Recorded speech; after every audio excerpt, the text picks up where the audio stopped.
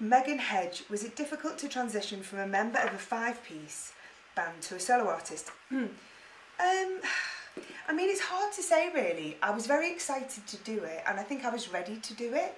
I love working with the girls, but at that point things were quite difficult together. We'd had so much time together, I think we needed some time apart. And I really, you know, I wanted to express myself as an individual, and this was the perfect opportunity to do it.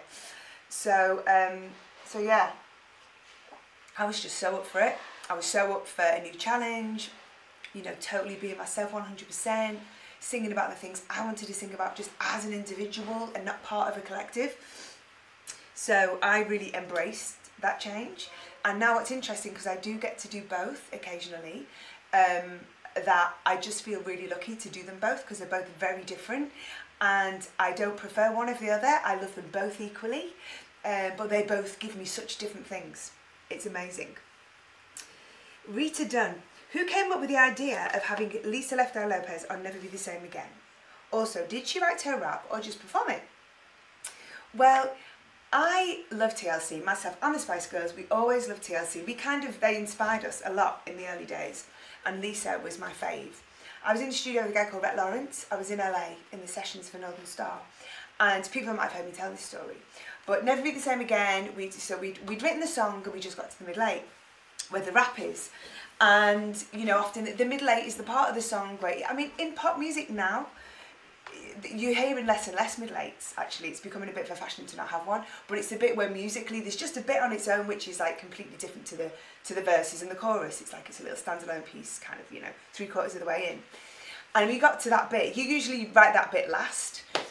And we got to that bit and I just said to Rhett, I can just hear a Lisa Left Eye style rap, like, you know, the way she had such a unique style and the rhythms that she used. And I never thought I'd have rap on my album. You know, I love so many genres of music, but I just didn't think, I mean, I am a bit of a frustrated rapper. Some of you might know that about me.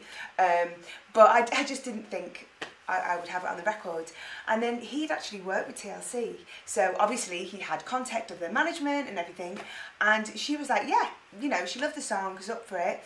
And she recorded the rap. And there was a few people that wrote the rap. Actually, Lisa was one of the writers, but she had a little team that they wrote it together. And it's a brilliant rap.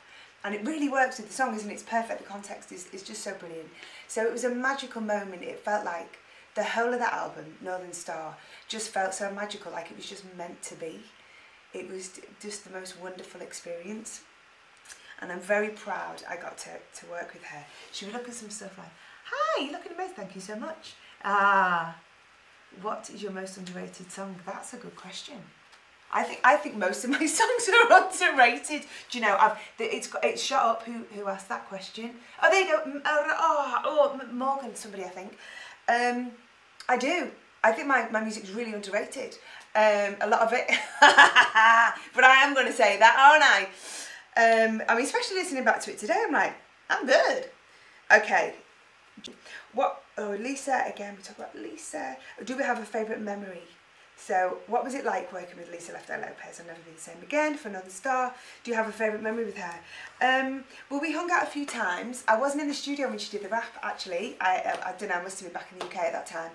But it was sent to me and I loved it immediately. But we hung out in LA just to get to know each other a little bit. We shot the video together, obviously. One of my favourite moments would be learning the dance. In fact, Never Be the Same Again is a brilliant video, isn't it? Do you know, I love giving these like little facts that you may or may not know or may not care. But so the video for Never Be the Same Again was shot by the same director that shot Cry Me a River for Justin Timberlake. And if you watch it, you can kind of see, because like I think it's the grading and the colouring is quite similar. I think he also did a big J-Lo, While Waiting for Tonight, or one of those. Oh God, his name's gone out of my head now. Well, he's an amazing video director. Obviously, he did massive artists. But yeah, doing the video was really fun because that's when we really got to, you know, to work properly together. She came to the UK as well and we did some promo. I think we did Top of the Pops, we did some MTV stuff. So it was just amazing, just getting to know her a bit and to work with her because she was amazing. She was like a force of nature. And yeah, it was such a shock when I got the call. I was in Italy when she passed away. She was in a car accident and she was only 30. So that was very, very sad indeed. And whenever I do the song, you know, obviously I always think about her. I did it at the Mighty Hoopla a few years back, and TLC were headlining that gig, and it was the first time I've met T-Boz and Chili, and I was so excited to meet them. And I just burst out crying when I met him because it just made me think of Lisa. Anyway, I'm getting emotional now. Okay, whew. Marley.